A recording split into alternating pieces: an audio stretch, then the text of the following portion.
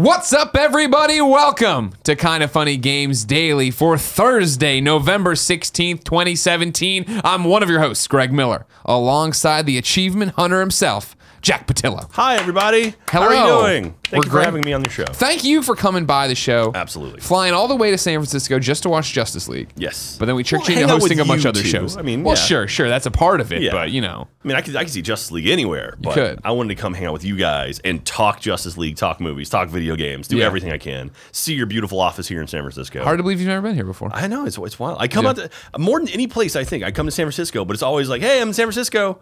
Cool, that was fun, bye. I'm going to Ubisoft's office and I'm playing some game for 12 hours and I'm going home, bye. Exactly. Yeah, it happens to us a lot here. Yeah. San Francisco, the hub of the video game world. Absolutely. If you didn't know, ladies and gentlemen, this is Kinda Funny Games Daily. Each and every weekday on a variety of platforms, we run you through the nerdy video game news you need to know about before giving you perspective, offering advice, answering your questions, reading bad PSN names, and having a good time with you, the Kinda Funny best friends. If you like that, you can watch live on twitch.tv/kindafunnygames. But remember, we don't look at the chat. We're making a polished podcast. Instead, if you want to be part of the show, you need to go to kindafunny.com/KFGD. Give me all the stuff we read on the show there. Unless we get something wrong. If you're watching live, we get something wrong, you have to go to kindafunny.com/you're-wrong, correct us. So at the end of the show, we can set the record straight for everybody watching later on youtube.com/kindafunnygames or listening on podcast services around the globe.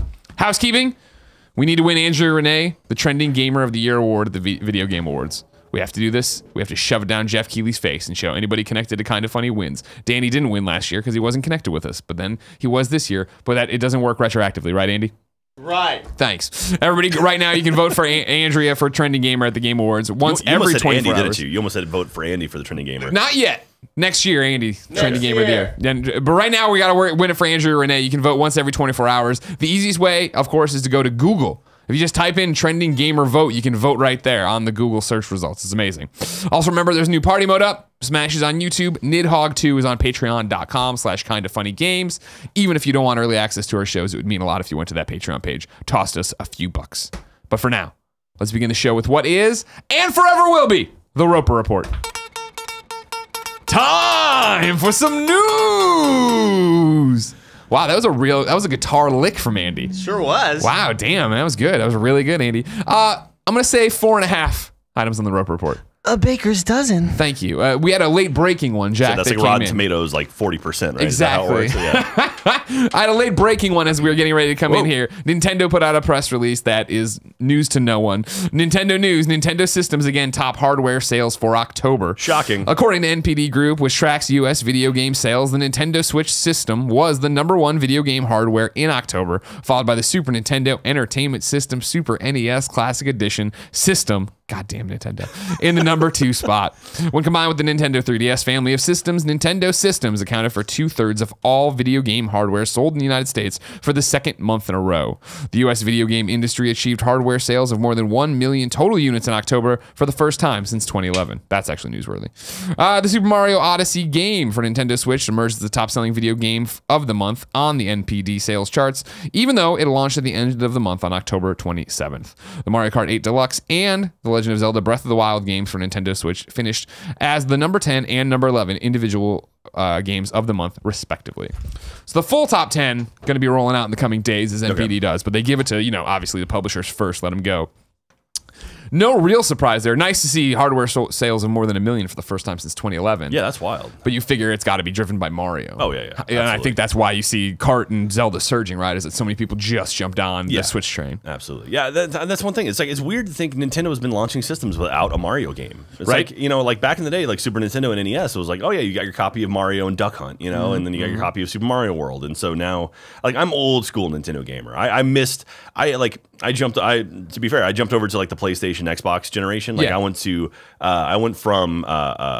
Super Nintendo and then kind of like went into arcades actually. And then when I came back to home gaming, I went to PlayStation 1, and then I went to PlayStation 2. Initially, then Xbox, the original Xbox, and then kind of went from there. And but I missed all of like the GameCube days, the N64 days. I missed some good stuff. I missed all of that stuff. So where are you right now with Switch? You got a Switch? I have a Switch. Yeah. I bought one initially because everyone was playing Super Mario Kart and like, all right. And they're like, yeah, we're playing like online. It's cool. I'm like, okay, cool. And then immediately they stopped after I bought it. I was like, all right. So I was like, oh, it's kind of a cool idea of having a system you can drop in on dock, play it on the console, or I'll play it on TV.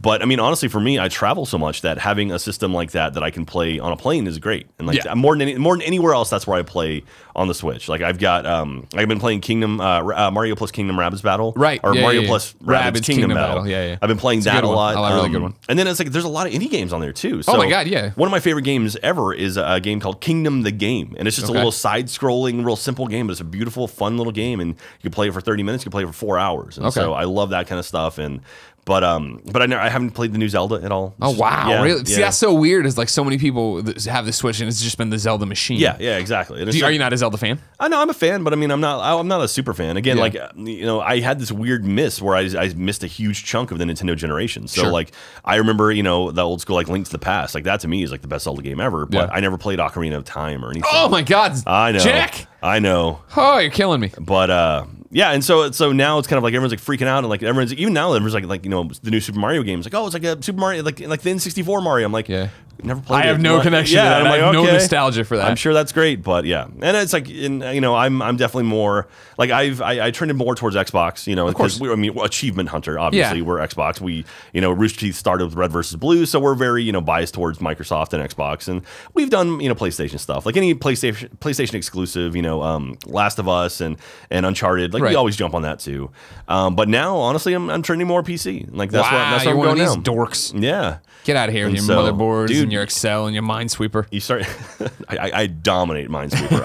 I will challenge anyone to a Minesweeper duel and go to town on that. So, but like playing games, like I played. I think the first time I built a gaming rig. Yeah. And I installed Steep. The Ubisoft one, Ubisoft title, and because Steep had a HD texture pack. Yeah. And I was like, all right, so I downloaded that and I played it, and I was like, oh my god! And it's like everything loads so fast. And I'm playing Assassin's Creed on PC right now, and it's just like everything loads super quick. And it's like, oh, this is great. To be fair, I just got an Xbox One X. Yeah, it is faster, but still, it's not as fast as the PC. Of course, I mean, I give PC shit all the time, but I've openly said before that it's the best way to play games. If, if that's performance, then that. But I just like the idea of sitting on the couch. And I know Steam Link. I know I can hook the computer up there. Blah, blah, blah. I just want it all to work. I don't want.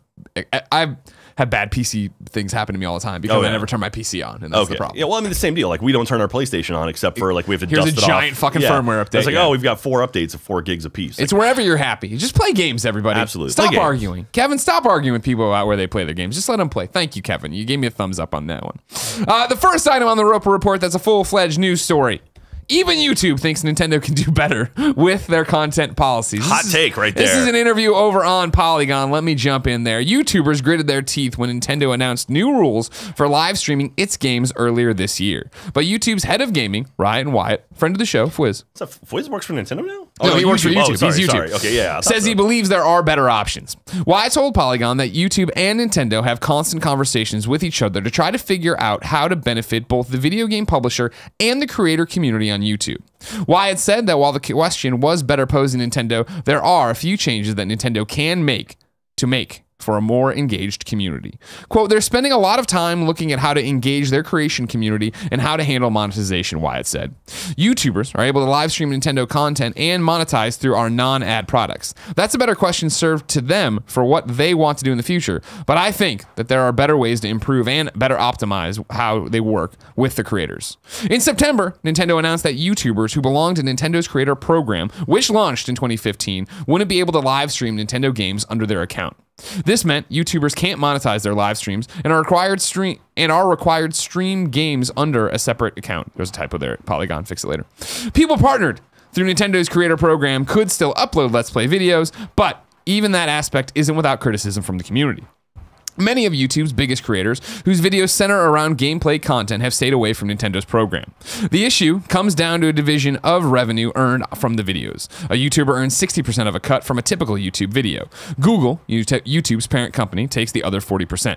If a YouTuber belongs to Nintendo Creators Program, and uploads a video with Nintendo content, they'll earn even less. Nintendo and Google each take a piece of the proceeds earned, 70% for channels, 60% for videos. Here's the big issue. If YouTubers don't sign up for Nintendo's creator program, they can't upload any videos featuring Nintendo content.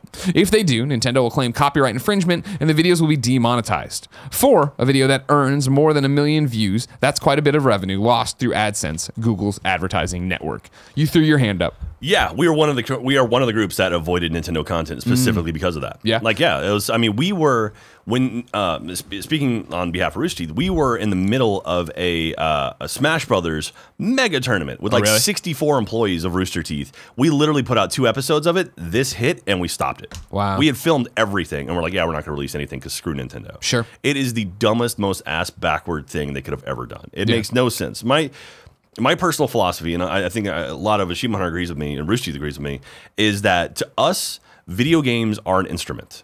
And we play video games in a way that is different than a normal person. And we make content using a video game. Where it's like, think if, someone making guitars, like if Les Paul was like, okay, if you're going to use our bass, then anytime you use it, you have to give us a cut of it. It's like, no, that makes no sense at all. Like you created something and we're going to take it and make something new out of it. And so when Nintendo does this, it's just so dumb. It makes no sense to me. I mean, unless people are straight up like, here's the story of Mario, don't buy Mario, just watch this. That's one thing. But I mean, people just want to make content of them playing games. But that's the thing is how many people really, I mean, don't get me wrong, here's a straight playthrough of Mario, but Mario's never about the story. And that's the thing. That's what's always been so interesting for me. It's Nintendo's IP, it's Nintendo's thing.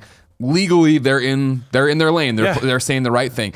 However, the fact that no other publisher really does this, no one else, major publisher, and I think that Naughty Dog through PlayStation would have a better case of like, hey, or like Telltale or something like that. Exactly. Our whole thing is don't do story. You can't screw this. Whereas with Mario, it's like, hey, look at the crazy jump I did, or how I beat this guy super fast, or this cool gameplay mechanic I did, which is why it's nice that the Switch has now added the ability to share video and stuff on social media channels.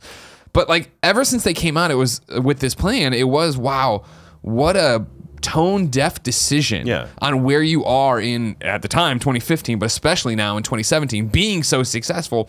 Don't you want everyone playing your games and sharing your games and talking about how great your games are? Yeah, I mean that's what it comes down to. Or Let's Plays, when it comes down to it, are marketing for video game companies. Yeah. Whether it's positive or negative, it's like if I love a game, I'm going to play the shit out of that game. It's like I'm going to play Assassin's Creed from start to finish on my personal Twitch channel, which will then go on YouTube.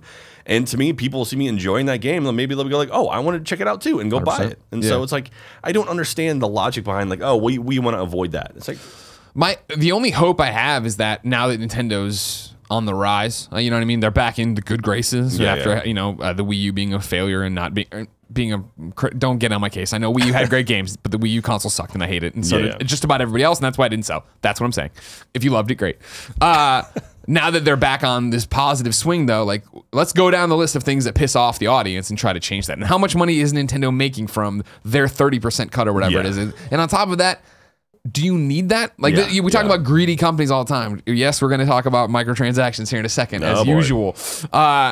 This is one of those moves of just like, is this generating enough revenue off of you that you're nickel and diming these people and then cutting off your nose to spite your face so that like Achievement Hunter isn't doing a Mario Party thing or isn't making it, when you do have, everybody's playing. I remember when everybody was playing kart at Rooster Teeth and Andy was playing in the tournaments and stuff.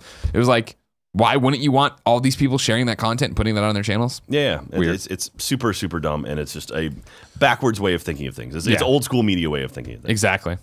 Number 2, Battlefront's Loot Crate microtransaction debate continues. There was an AMA over on Reddit. IGN's boiled down some pertinent details for you. As part of a Reddit AMA yesterday, 3 DICE developers answered a selection of reader comments about the much-discussed new shooter. While all 3 mostly skirted direct questions about the game's loot boxes, particularly accusations of a pay-to-win focus, Branival's, I did not copy over his first part, sorry. How they put that lead paragraph in, I'm like, all right, let's go. Let's get to it. Closing comments did go some way towards assuring players that changes would come. Quote, "We were incredibly saddened by the negative response from you, the community on Reddit, about the game," he explained. "In fact, we hated it. We truly did because we want to make a game that you love. We've made a really cool, fun, and beautiful game, but it was overshadowed by issues with the progression system. We will fix this." Predictably, the devs were less forthright about exactly what changes could be made to the existing system.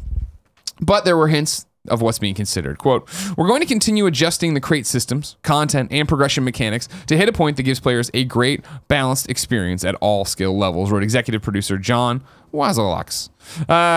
Quote, "We're working on expanding the number of ways that players can progress, putting more control in their hands, and providing more options and choice in the way people play. There's not much in the game that we wouldn't revisit to improve the game for as many players as possible. Yesterday's fans reacted negatively to estimations that it would take 6 months of constant play or over $2,000 to unlock every item in the game, a point that the devs involved in the AMA did tackle. Quote, "We've seen the speculation about how long it takes for players to earn things," said John. "But our averages based on the play first trial are much faster than what's out there. But as more players come in, that could change." John went on to address the choice to cap the number of credits players can earn through arcade mode. "It sounds as though the cap is on the way out. Quote, we're committed to making progression a fun experience for all of our players. Nothing should feel unattainable, and if it does, we'll do what it takes to make sure it's both fun and achievable. As we update and expand arcade mode, we'll be working towards making sure that players can continue to progress without daily limits." Have you been paying attention to this giant nightmare for them? A little bit. I've been watching some of the chaos happening. I've been watching Reddit explode and like the most downvoted comment ever from the team over at We wanted it to be a reward to get Vader and Luke. Yeah, it's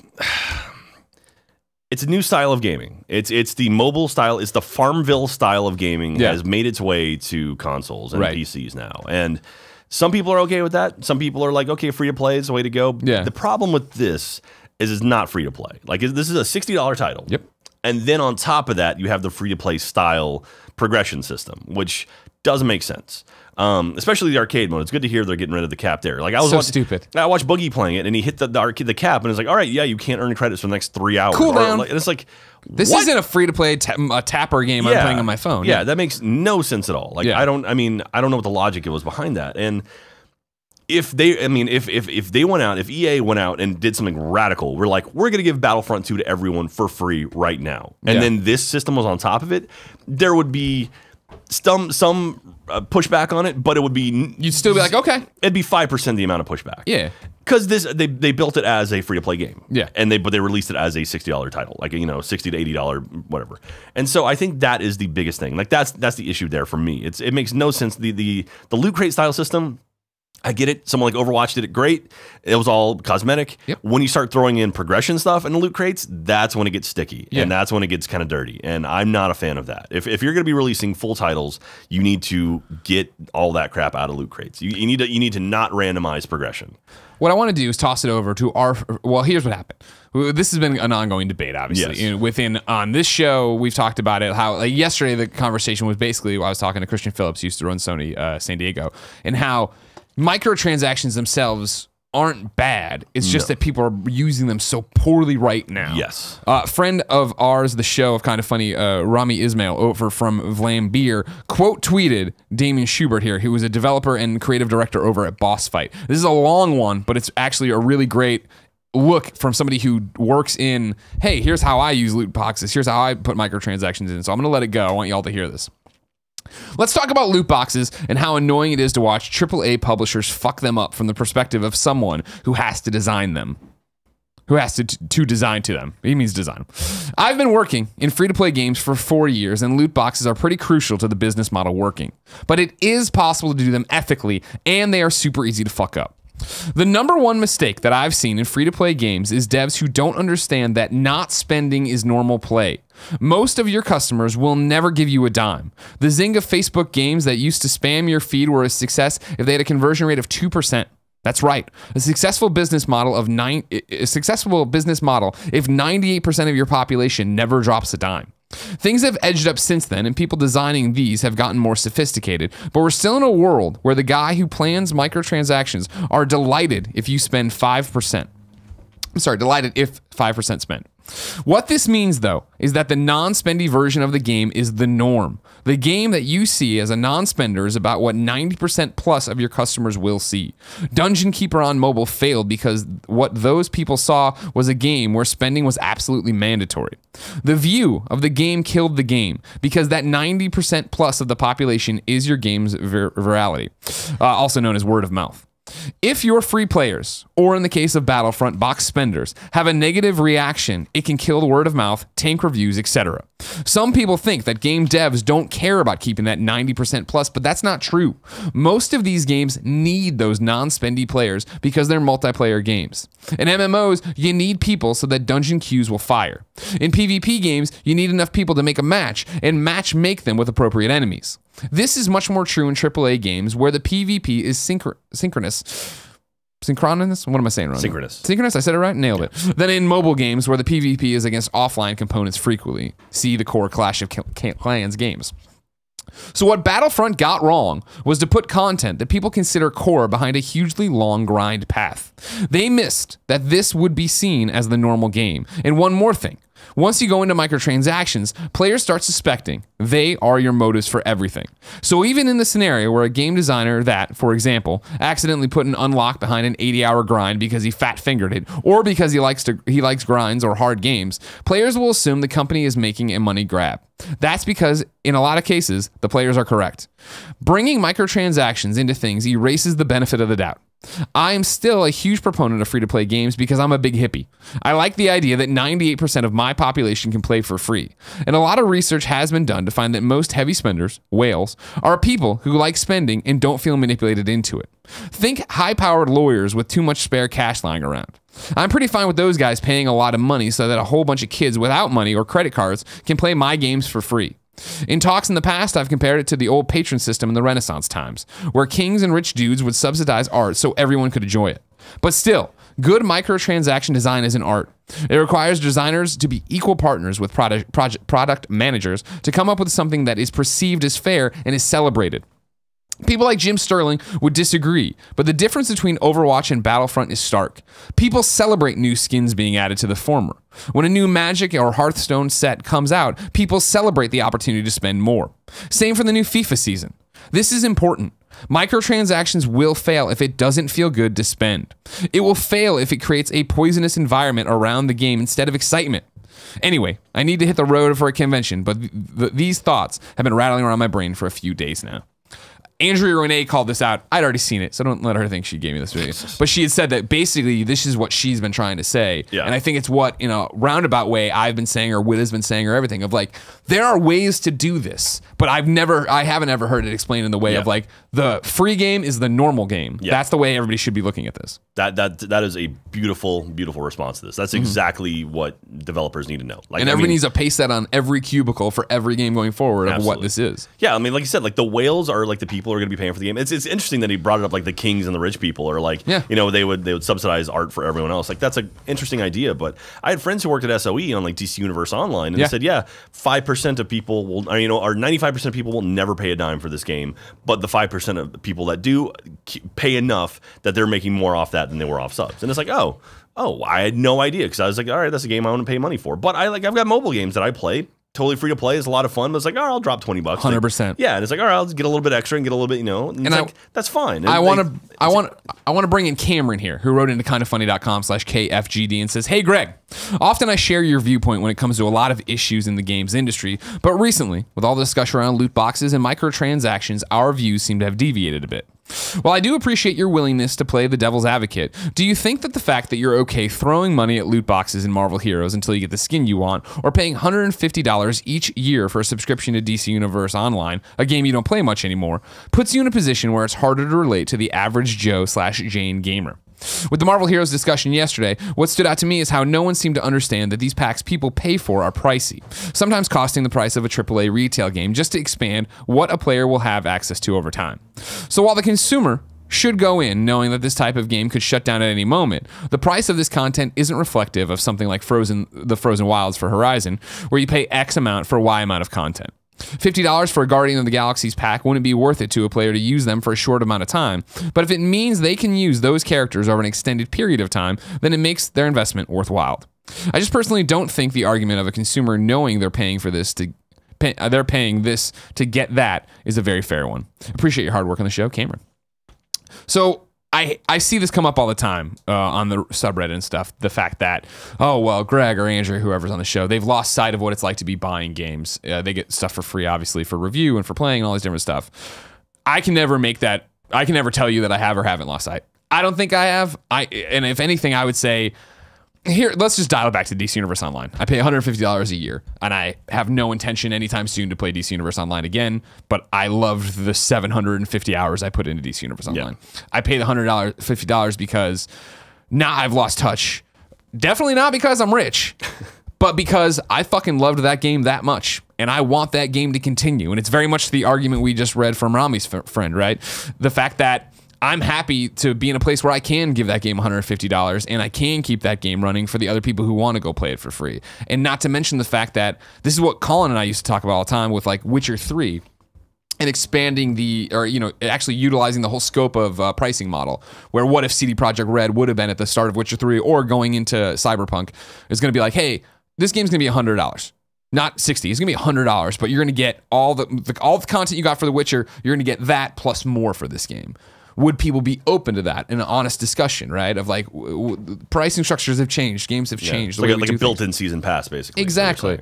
And so for DC Universe Online, like, I think if anything, with all due respect to you, I'd like to imagine that my rationale of I love that game and I love those developers and I love what they've done and I do want to be able to go back on a whim and play it when I want. I'd like to imagine, similar to the patron of the arts argument, that how you take care of Kind of Funny, where so many of you give us money and don't necessarily take advantage of the free downloads. I'd like to imagine there's more gamers, more consumers out there like me like that. Everyone's in a different financial spot. I totally get that. But I don't buy, I buy season passes for the games I play. I was talking about this. If I get a game for free and I have a great time with it, I'm super likely to be like, all right, let's buy the season pass. Even though if I don't know I'll ever use that content, I am so proud. For me, it's like a tip jar. Here you go. I want to make sure you get this money back. Do you see it like that? You're talking about the mobile games you invest in. Yeah, absolutely. It's the same sort of deal. It's like if I appreciate and respect something, I'm going to go ahead and buy it. Like, I mean, like we got free copies of Assassin's Creed, but it's like I went ahead and bought it on the Xbox. It's like, yeah, I'm going to buy it again. I'll play it on PC, buy it on the Xbox too. And it's like there's certain developers, certain titles that I want to show my passion and my appreciation for. And that's the way we do it. I mean, we do work in a weird world that we do get a lot of games for free. And it's kind of like, it's a dream come true as a kid.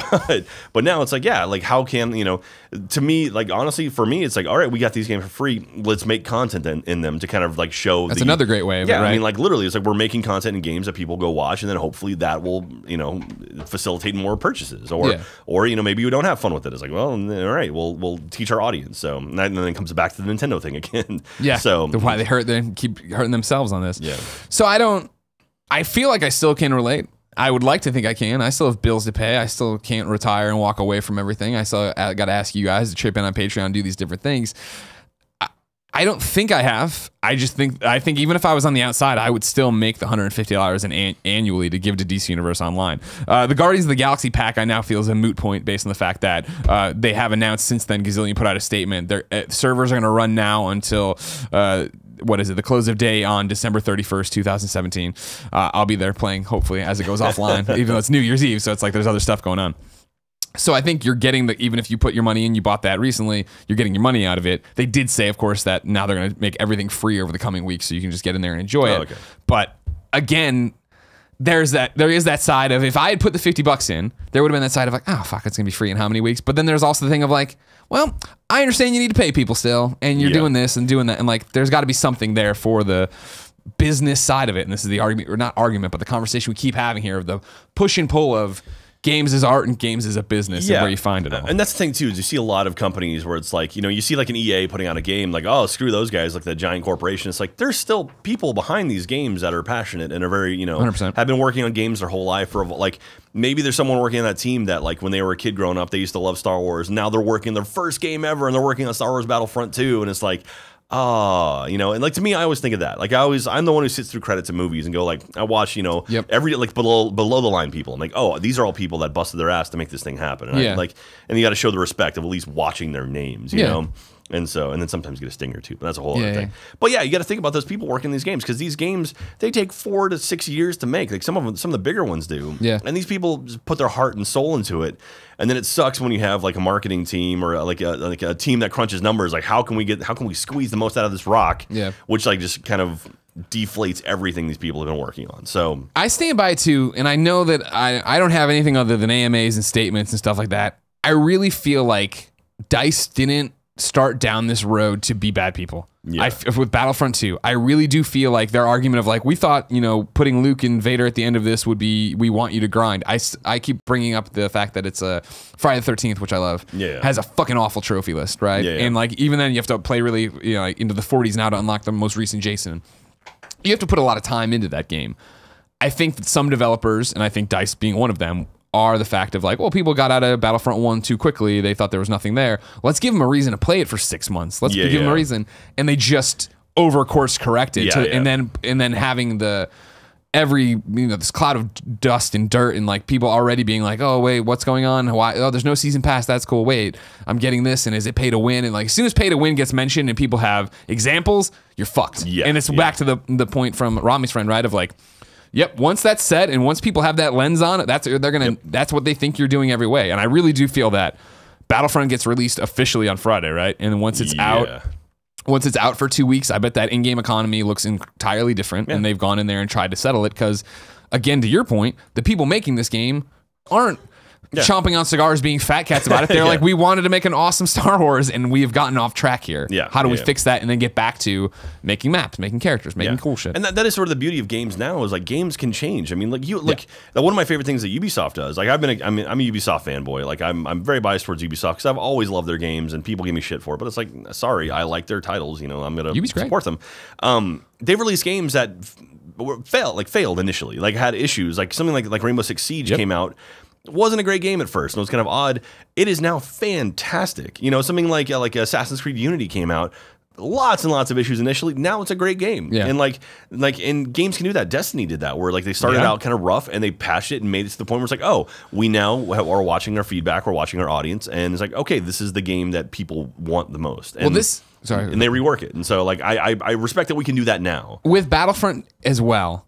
I know for a lot of people, daily listeners who are sick of these conversations, it's the argument that how many people who are freaking out about this and calling, like, I'm never going to play enough to unlock it. I'm going to tinker with multiplayer eventually. Like, I've had the game. I've had it, for a week or two now for reviewing.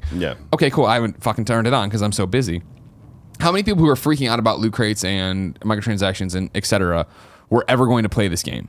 When there's a lightning rod moment, and this 2017 is definitely, hey, we have to put our foot down about what is and isn't okay when it comes to microtransactions in games.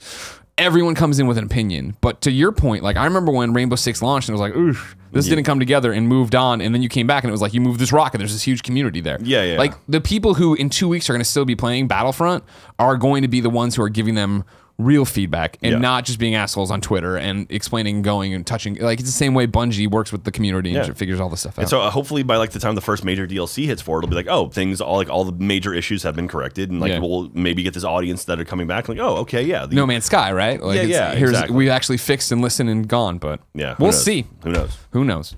Number 4 and final on the Roper Report, it's double XP in Destiny 2 this weekend. This is from Polygon.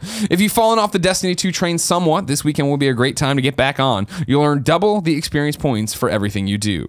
Destiny developer Bungie calls this limited time event a Clarion Call, and this particular one, the first for Destiny 2, only applies to clans. In other words, the only caveat to earning double XP is that you have to be in a fire team with at least one other player who's in the same clan as you. The Clarion Call will run from 10 a.m. Pacific on Friday, November 17th until 10 a.m. on Monday, November 20th. Bungie noted in its announcement last week that now is a good time to join a clan if you aren't already in one. It's not clear, but you may have to do that before the Clarion Call begins. In the examples of Clan Ingrams, which might operate similarly, you don't earn them until after the first weekly reset following your joining of the clan. We've asked Bungie for clarification, and we'll update this article with any information we receive. Bungie did say that it will hold future Clarion Calls that don't require clan membership, so fret not if you don't like playing with other people. I need to knock out my Warlock trophy on my Platinum Chase for Destiny 2. So, if you're in my clan, this weekend I'll be playing. I'll have my clan open to clan, or I'll have my fire team open to clan only. If you see me on and no one in there, jump on. Because I'm just going to be running public events. Trying to get the fucking skills all unlocked so I can dump this Warlock and never use it again. I'm a hunter, but I got to get this trophy. How'd you feel about the PC coming out a month and a half after the consoles? I felt great about it. Really? Fuck you, PC players. Fuck you into the ground, PC players. Dude. I'm joking. Everybody calm down. Oh my God, the PC, it's so awesome. It looks so good on PC, and it breaks my heart there's no cross save or anything. It's just like, or even it's like, give me a token where I don't have to do that grind again. Like say like Bungie, is there a way I can prove like, oh look, I made it to light level whatever on this character. Let me just be able to hit a button, boom, it puts me at like 250, and it's like, but I'm at level, I've beaten the main story, unlocked everything. It's like, let me have that. and then just so I don't have to grind it up again. But I'm blown away by the people who are doing it again. Yeah. Who did get to 305 and have all characters at 305 and are still going. You know what I mean? When I went to Extra Life this weekend or whatever, I was playing. There's this guy out there. He's helping me play, doing all these different things. What up, Tony?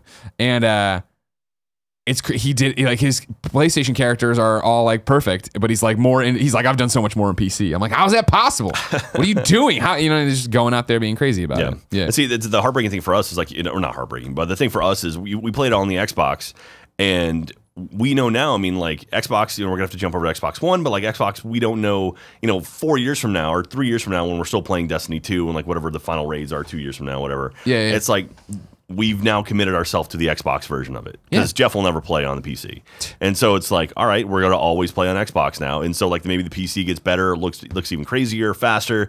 We're gonna have to keep playing on Xbox because that's where we started. You know? And it's like, yep, all right, that's it. Now we've locked ourselves into the Xbox version of Destiny 2. Did you hate that? I mean, you figure down the road, not cross save, but I would imagine similar when they dropped the Taken King DLC, right, where they gave you the ability to boom, and there you went up to. They gotta patch something like that in there. You figure something like that, but you look at games like Rocket League and you look at these cross-platform games. When is that gonna hit? And I think for this one specifically, I know Sony has a lot of exclusives with Destiny. Yeah. I'm sure Sony paid a shit ton of money to make sure cross-platform doesn't happen. Sure. Because Sony right now is the king of the consoles, and so they're like, all right, we're going to keep our position as much as we can. We're going to prevent Microsoft from allowing to have PC and Xbox. Yeah. And so, and it's funny. There was a game. It wasn't Friday the 13th. There was a game that recently Fortnite did it accidentally for a weekend. Yeah. Fortnite. I mean, Rocket League says it all the time. We're one button press away. Yeah. If PlayStation would let us, it would totally happen. Yeah. So Fortnite accidentally allowed cross-platform play between PlayStation, Xbox, and PC. Yeah. And it's like, oh, whoops, all right, turn it off again. It's like, yeah, it's ready to go.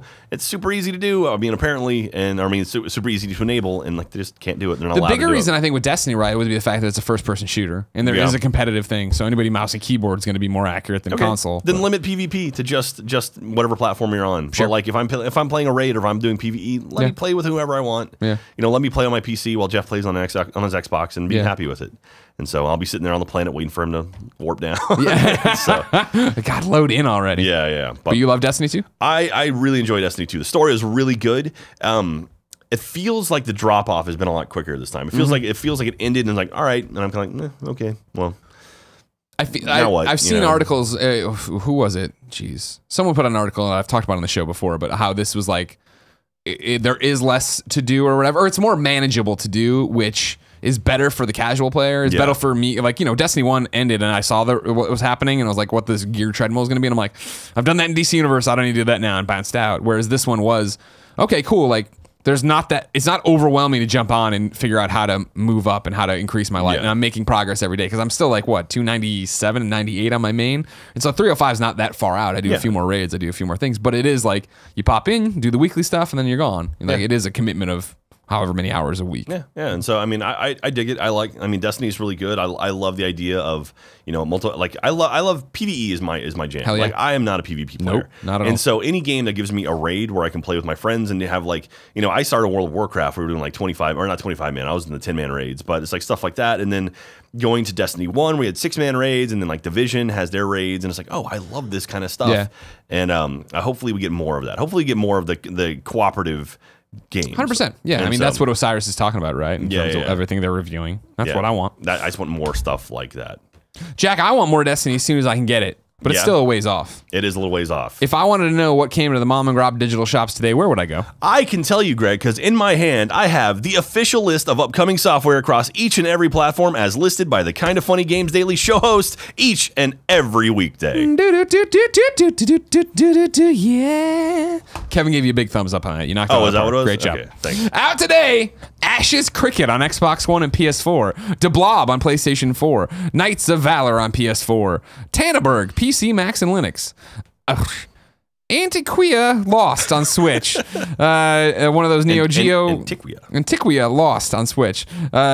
Karvanov's Revenge on Nintendo Switch, Lumo on Switch, Break-In on the Virtual Console for Wii U, Salamander on Virtual Console for the Wii U, and then the big one, Skyrim on Switch. Scrim has been on how many different platforms now? I think it's on my toaster right now. My God. Like, you play it on a washing machine. Still got the PlayStation VR version coming up, too. I think that's tomorrow, right? It seems like Doom is the new, Doom was the new Hello World, and I think now it's going to be Skyrim as the new Hello World. Like, what can we put this thing on? It's everywhere, yeah. But people love it. Keep buying it up. People stoked for it on Switch.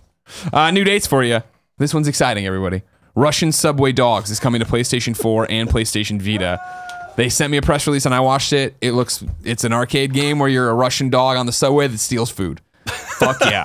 I'm in. I'm totally in on Vita. Why not? Right. As I said earlier, Marvel Heroes is going to close on December 31st. Batman, this is old news, but the trailer dropped, and I don't think I ever talked about it on the show because it might have happened like when I was gone. I don't know if I ever got it.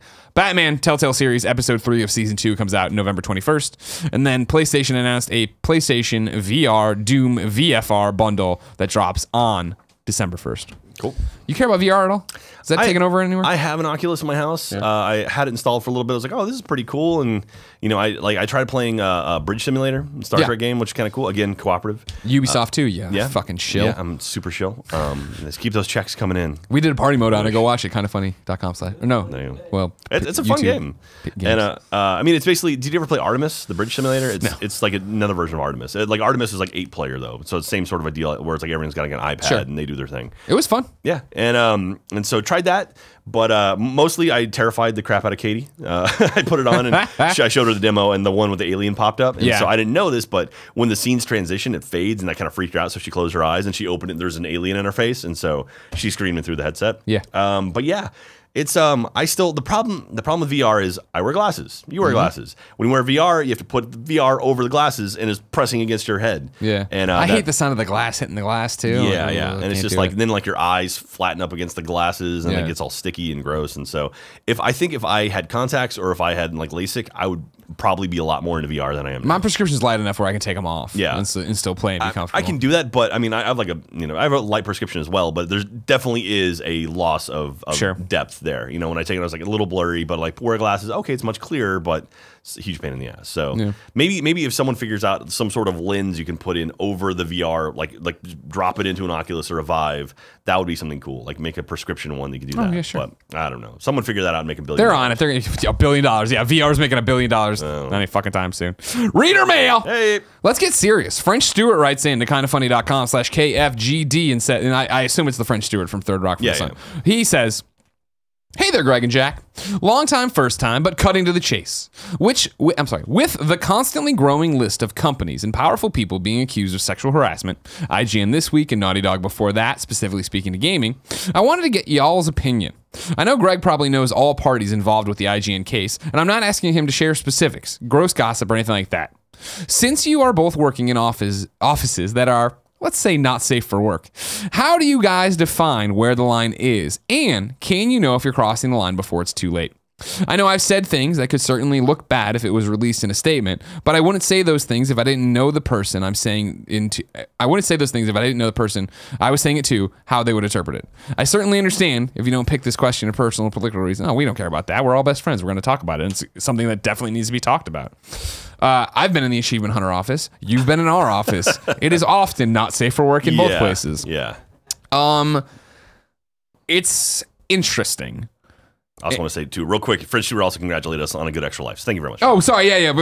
P.S. Congratulations to both of you on a successful Extra Life fundraiser or two. Enjoyed watching both streams. High five. High five. We love Extra Life. Back to sexual harassment. It's weird and different, I think. Working at IGN was a very different thing than working at Kind of Funny. Yes. Kind of Funny, there's 7 of us. Obviously, it started as 4 of us. Like, we're all incredibly close friends. And so, if anything, I think we're good at dialing each other back. Of like, all right, well, you're getting to, those kind of things.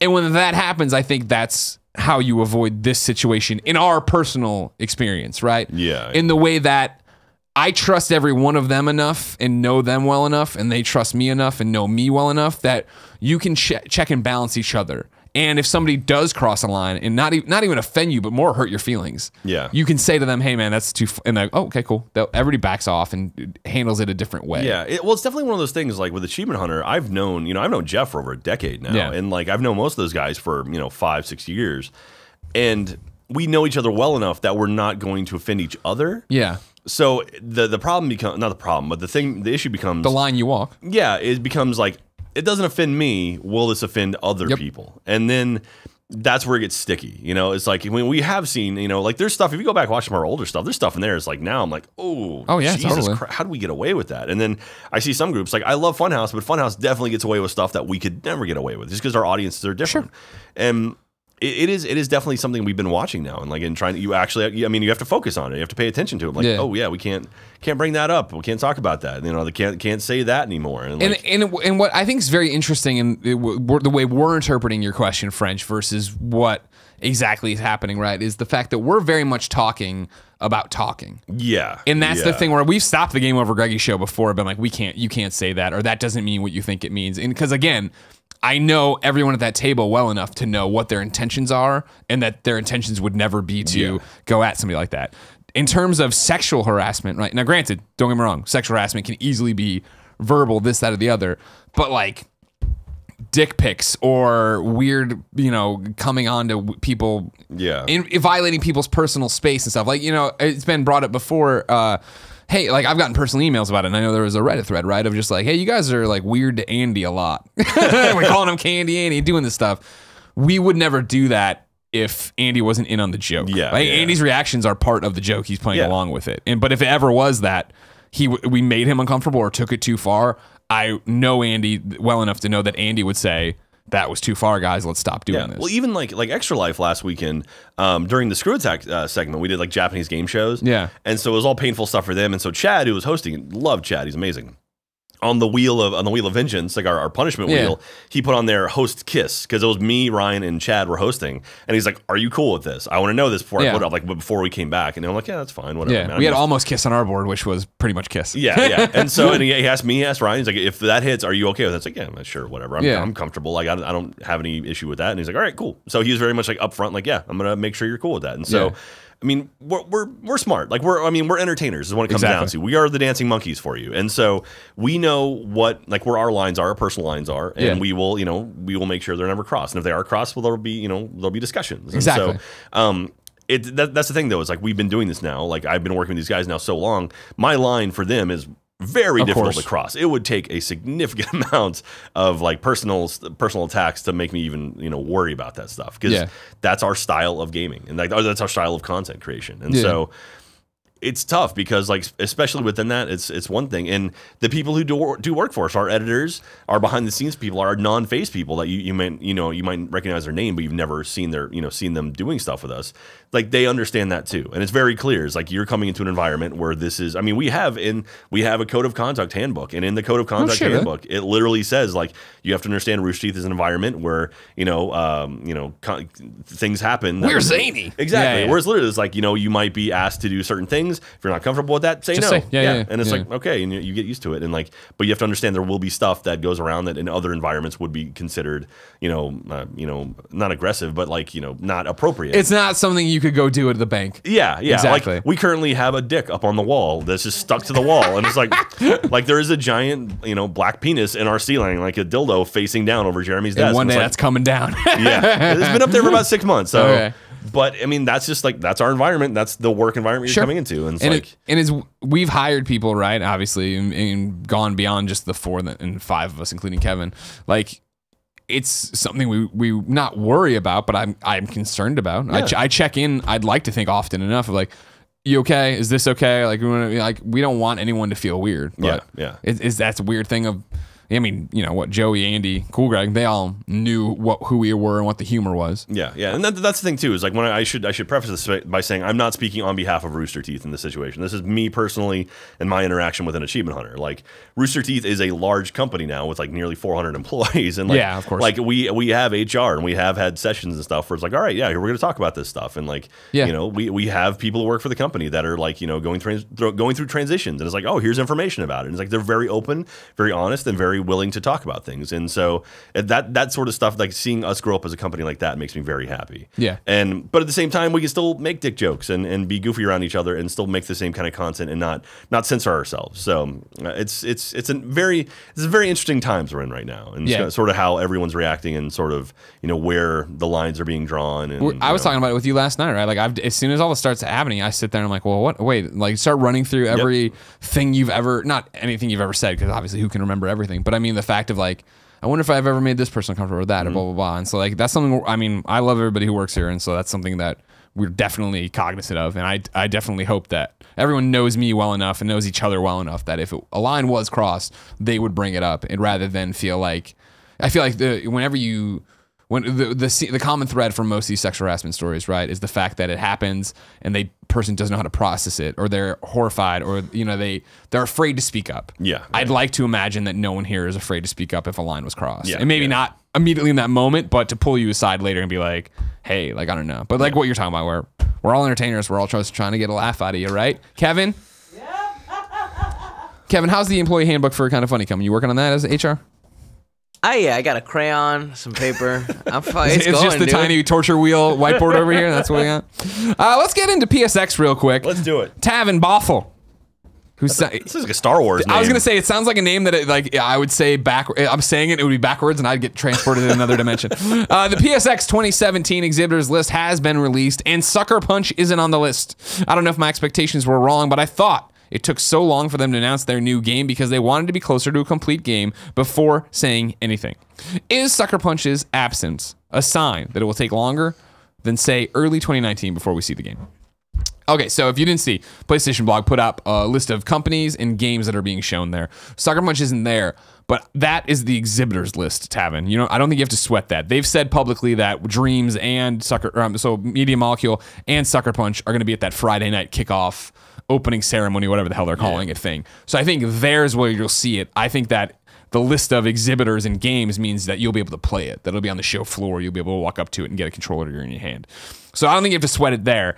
I don't think you have to worry about it. I mean, with the amount of exclusives Sony has lined up right now, I don't think it's even early 2019. You'll see the game at PSX. They're going to do something there on that night, I would assume. This is all assumptions. I don't have any inside information. You're talking about Spider-Man, right? Is that, no, that's Insomniac. Oh, Sucker Punch is the one doing the samurai-like game that got announced at Paris Games Week. What's it called? Yeah, that's what I'm blanking on. Kevin, can you get me the name real quick? Sucker Punch, Paris Games Week, their new game. Patty. Shadow? It's Shinjuku, no. Shinobi. No, that'd be too easy. Shin Kicker. Anyways, Kevin's getting that for you. Okay. It'll be there. You'll see it there. I think you'd get more at E3. And I would think, 2019 probably. But again, where's The Last of Us Part 2 going to be? Where's that going to fall? There's so many different games out there. Just drop the T and, yeah. I think Kevin's Ghost of what, Kevin? How do you pronounce it? Just, can you throw it up? There you go. Thank you. Ghost of Tsushima. Tsushima. Yeah. Thank you very much. Trailer's really good. You should watch it. Okay, I'll watch it. It's really interesting. So don't fret on Sucker Punch. I think you're fine. I think you'll see 2019. I don't think you'll. It depends. It would take longer than say early 2019 before we see the game. You'll see the game before then. I would imagine E3. You're going to get another dose of it. Game Freak 55 also says, hey guys, today the PlayStation blog shared a list of exhibitors for PSX. I'm a little confused. Does that mean games by those devs will be playable on the show floor?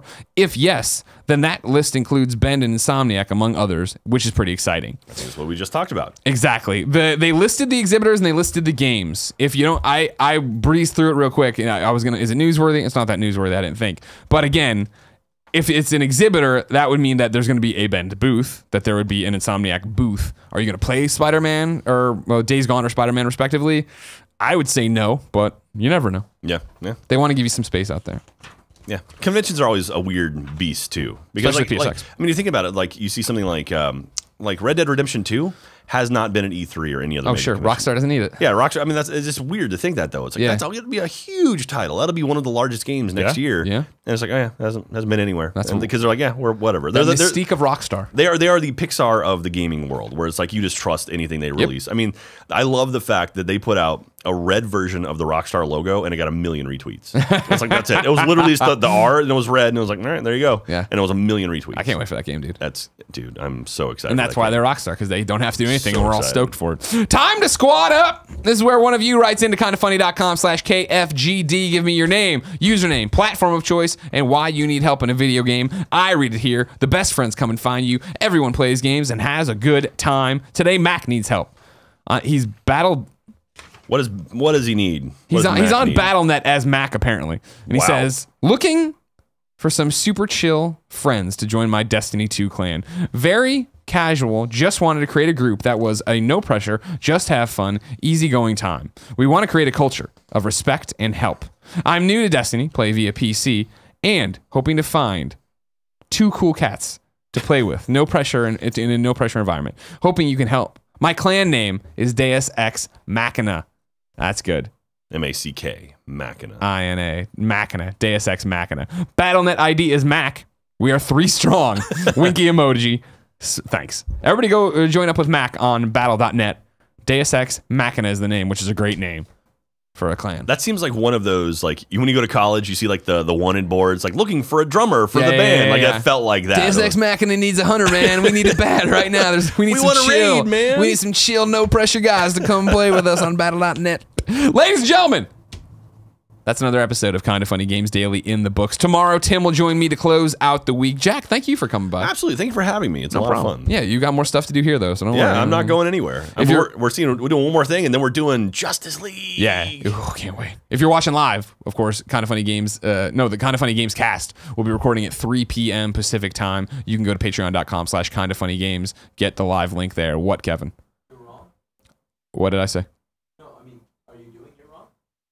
Oh, yeah, I got to do You're Wrong. Thank you, Kevin, for telling me I was wrong. Good point. We have this thing called You're Wrong, where you write into the show if you're watching live, kindafunny.com/. Were we wrong about anything? Well, we're about to find out. And the answer is, of course, yes. Oh, okay. I always say just facts. People still editorialize. This is where we cut to Max Kellerman and he tells us everything. Yes, you get it. You understand Stat Boy. Thank you so much. Capitalist Pig is the one we need to cut to eventually. Here we go.